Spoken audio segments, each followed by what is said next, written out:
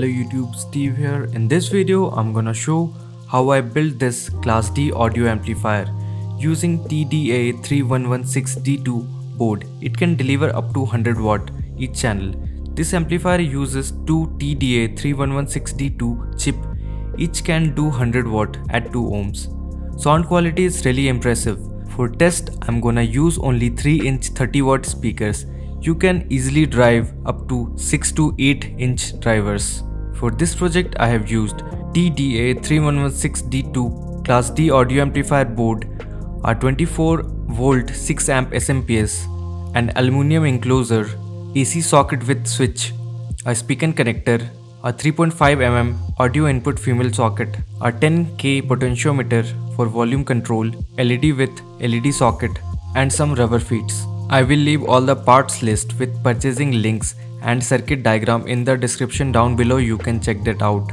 You can just go to LCSC.com and order a component without any problem. A little talk about LCSC.com. They are the largest electronic parts supplier. Ready for shipping takes only 4 hours and they ship worldwide.